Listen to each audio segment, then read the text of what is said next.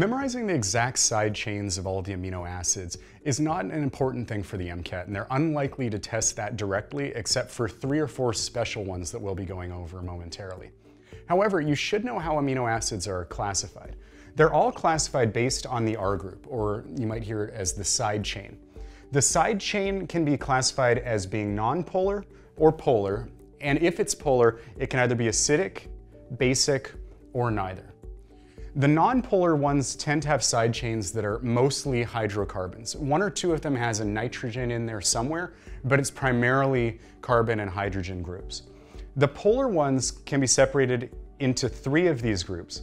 The acidic ones, which have a COOH group, a carboxylic acid, in the side chain, and you'll recognize those ones because the amino acid will have blank acid as its name.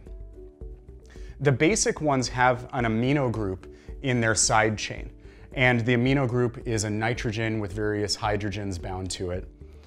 And if it's polar but neither acidic nor basic, it could have any of several functional groups. It could have an amide functional group, which is an amino group directly next to a carbonyl group.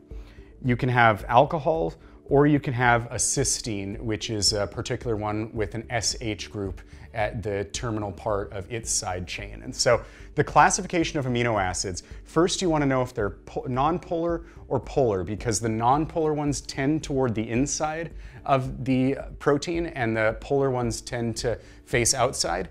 And then the acidic, basic, or polar but neither acidic nor basic qualities all influence the tertiary structure and how they interact with each other.